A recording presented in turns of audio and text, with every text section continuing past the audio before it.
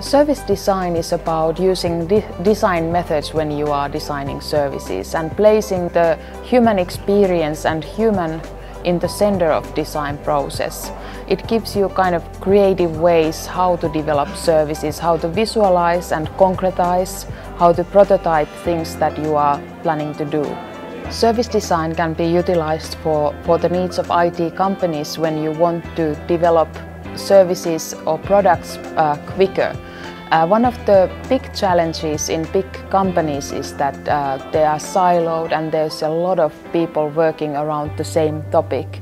When you use service design methods, you can make things maybe more concrete and simple, and instead of going from silo to silo, different departments and teams are contributing to the same challenge, which is to make the service more user-friendly, more pleasurous to use, add value to the user experience. So it kind of turns the process inside out and simplifies that.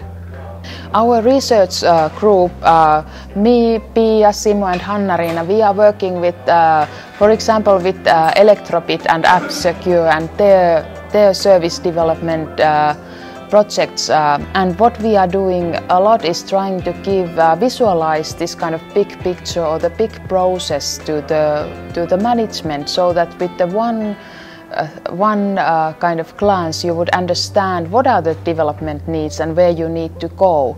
I think that's one of the major contributions that our research group is working with and contributing to these companies.